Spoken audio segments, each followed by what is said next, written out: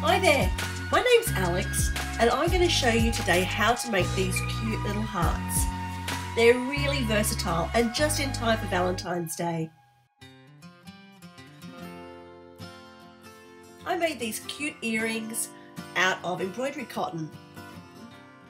The glow in the dark earrings using some glow yarn, a pin just by including a safety pin on the back, add it to a plushie or use it for gift wrap. Okay, let's get into it. First, you create a magic ring. Now if you don't know how to do this, I do have a tutorial on my channel showing you exactly how to do that. So you may need just to tighten your magic ring a little bit.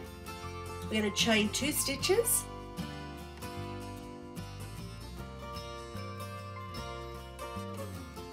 And now create 3 treble crochet stitches into our magic ring.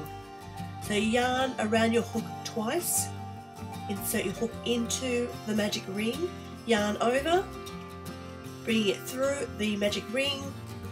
So we've got 4 stitches on our hook. We're going to wrap the yarn around our hook and pull it through the first 2 loops. Repeat that, 2 loops, and 1 more time. Okay, so that's a treble crochet stitch. So we're going to do another 2 of those.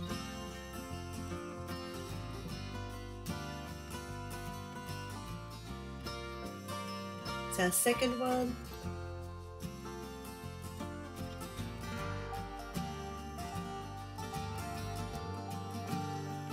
Okay, and now we're going to create 3 double crochet stitches.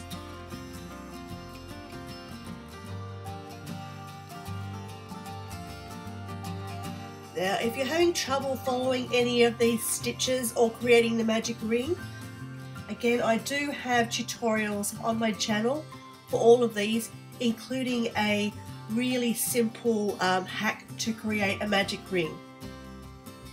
Okay, so we're just getting to the bottom of the heart. You can see how that's shaping out now.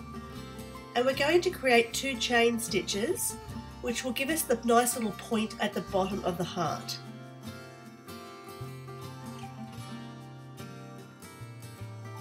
Now what I want you to do is to slip stitch into, there's a little bump on the back of each of these chain stitches. So the very first chain stitch we created will have a little bump, a little back loop. So what I want you to do is to slip stitch into that back loop.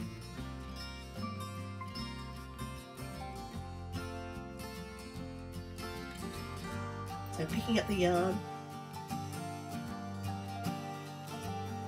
and pulling that through both of those loops. There, you've just created a little point on the bottom of the heart. So now we're going to do reverse of what we actually did coming down on the left side of the heart. So we're creating 3 double crochet stitches.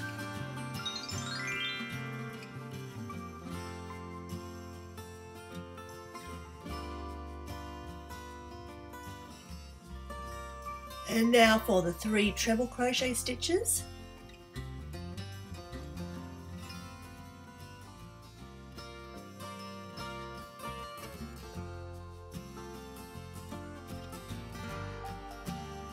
That's 2.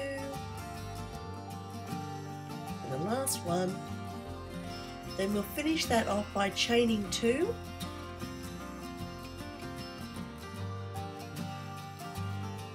And slip stitching it into the magic ring.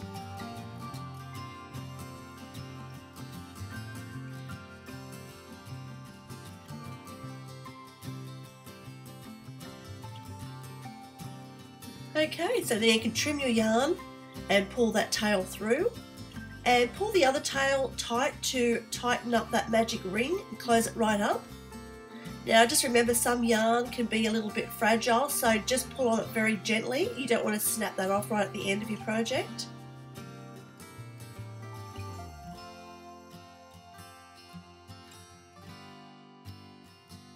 Pinch that point.